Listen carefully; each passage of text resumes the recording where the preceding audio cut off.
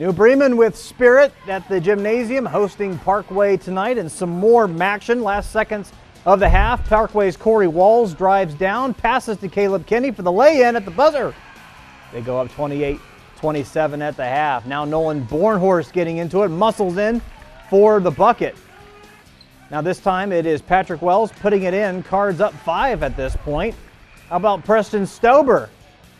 See him, he finds Walls there for the layup.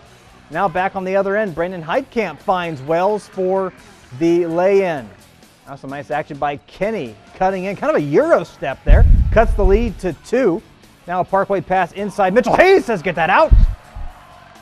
No basket for you. Other end after the block, Heitkamp spins around the defender and around the hoop and lays it up and in. Now a pass ahead to Bryce Blickel for the score. New Bremen in a close one tonight, coming away with the 51-48 win. Blickel with 17 points. Wells chipping in 12 for the Cardinals. Dylan Hughes and Preston Stober with 14 and 12 points apiece.